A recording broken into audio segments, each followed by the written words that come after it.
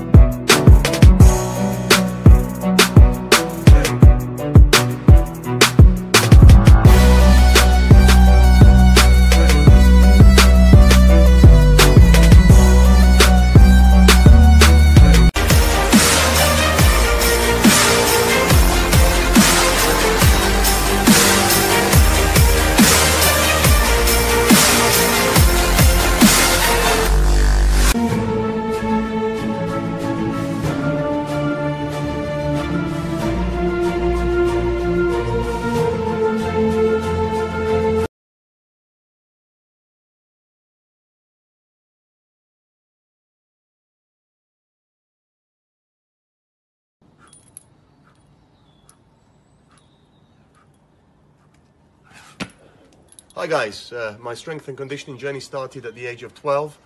I turned 45 today. I live by 2 rules.